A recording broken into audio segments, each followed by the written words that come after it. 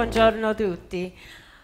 I'm curious, I'd like to ask everyone in the audience today, how many of you woke up this morning and before you got out of bed, checked your phone and spent at least 30 minutes on your phone text messaging or looking on the internet? By a show of hands. Wow, that's interesting. You know, I remember growing up as a child, and as a child, I learned to type on a typewriter, not on a computer. I used a VCR to tape television shows and movies. I used a 35mm camera to take photographs. And I did research at the public library, not on the internet, the way kids do today. And I have to say, my days were fairly simple as a child and very consistent. On a typical day, I woke up in the morning, took a shower, had breakfast with my family, and had fewer than 5 interactions before the middle of the day. Now, when I think about the world where we are today, children now, as soon as they wake up in the morning, are grabbing their phone.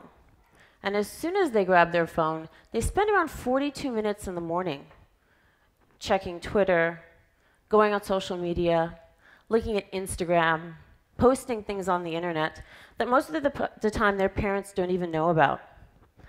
And they do the same thing in the evening. Right before they go to bed, they spend about an hour online text messaging, on Twitter, on Facebook, on Instagram.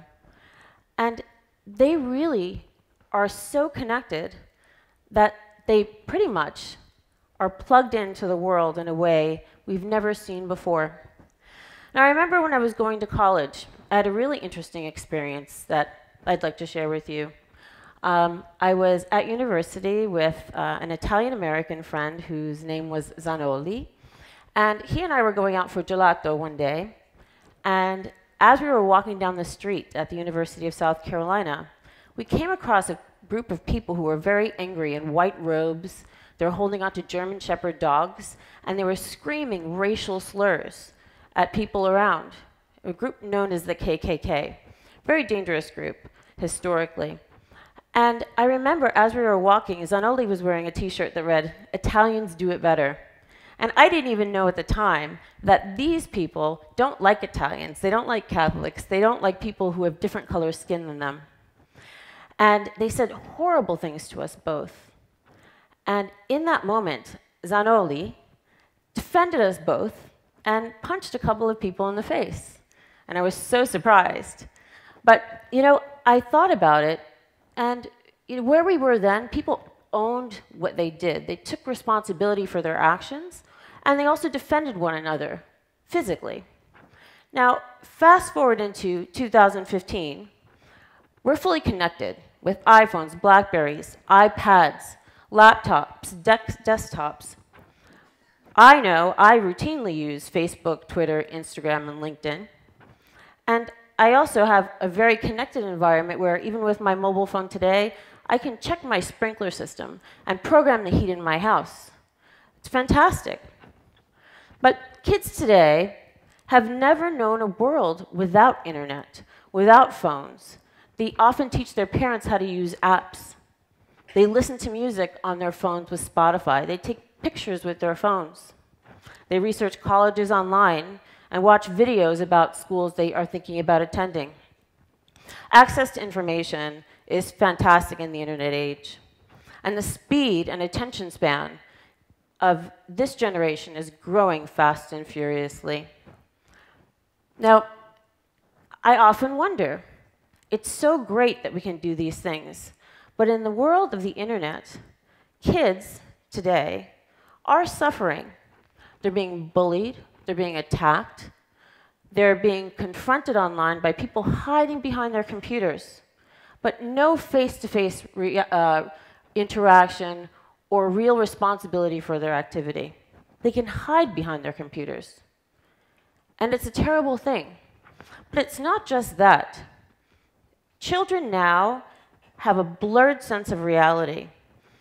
Parasocial relationships are relationships that are typically seen in psychiatry as pathological, where people have a sense of isolation. They're not communicating in real life so well. And these parasocial relationships are often with people who they connect with virtually, people who they follow in social media. And they cannot differentiate between their real life relationships and these quasi-fake relationships with people who they've never met. I'm sure many people in this room today, and I'm also curious, how many of you have connected with somebody on social media that you've never met in your life, in real life, but you consider them close friends? That's so interesting. Children do that more than ever before.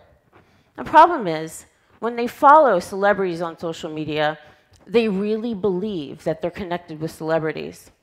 And it can become dangerous. In one case, there's a social media celebrity called Kylie Jenner. Beautiful girl, very talented, and she recently had some cosmetic surgery to change her appearance. Now, little girls who follow her in the millions online want to copy her, the same way I would want to copy my older cousin or a relative, but they're following these people who they don't know. And it's actually quite terrible, because what happens is, when they see this social media celebrity, they try to copy that person. And in this case, a number of girls tried to copy her lips by sucking on shot glasses for hours at a time in an attempt to mimic her lips. And this is tragic and really, really unfortunate. We also see this with celebrities like Justin Bieber. I'm sure you all know who he is. And he poses himself in a way that he would consider himself gangster, right? Now, the problem here is that recently a 13-year-old boy started taking images and videos of himself holding guns, smoking marijuana, and trying to be cool. He has 18,000 followers right now. That's dangerous. Where are we going? Parents need to take responsibility for what's going on in their children's lives and what they're doing on the internet. And it's not happening enough. You know, there's a story that makes me quite sad in thinking about it, and I can't unforget it. There was a little girl, teenager, in Canada who was raped by 4 boys, who then decided to post the images of what they had done to this girl on social media. And after posting it on social media, she was bullied by people who she thought who were her friends. This girl was so devastated that she took her own life. Well, she had a Facebook page, and she posted images of herself online. And unfortunately, after she passed, an online company decided to use her images from her Facebook page without her parents knowing.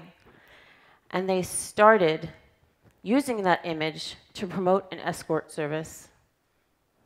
Now, it's tragic that this is happening. It really, really is. So what I implore people to do, especially with your children, pay attention to what they're doing online. You simply must. Because whatever they do online will go with them through the rest of their lives. The memory of the internet is forever. So please pay attention.